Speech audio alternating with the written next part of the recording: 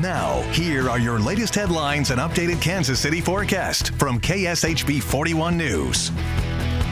Good morning, I'm Taylor Himness. It's Thursday morning, November 25th. Happy Thanksgiving Day. The countdown on to the Plaza lighting ceremony. Festivities begin tonight at 5. Lights are turned on just before 7, and the members of the KC Current will be flipping the switch tonight.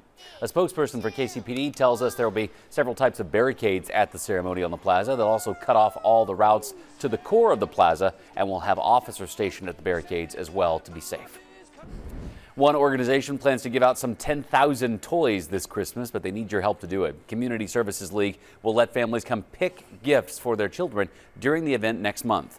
That organization says this event takes some pressure off the struggling families in our area. We have information on how you can donate toys or just money right now on KSHB.com. Wes Peary has your cold Turkey Day forecast. Oh yeah, cold turkey for sure. Temperatures today only near about 39 degrees. And then thankfully the wind, which will be breezy this morning, lets up this evening in time for the plaza lights. Sunshine today, sunshine tomorrow, and sunshine into the weekend. And thankfully temperatures warm up from 39 today to 55 tomorrow to 62 on Saturday, down to 50 for Sunday after a cold front. A short-lived little cool air there as we get right back up into the middle to upper 60s for Monday and Tuesday. And then wouldn't you know it, another cold front. Wednesday we're back down to the 50s. So you can get your news and weather anytime at KSHB.com.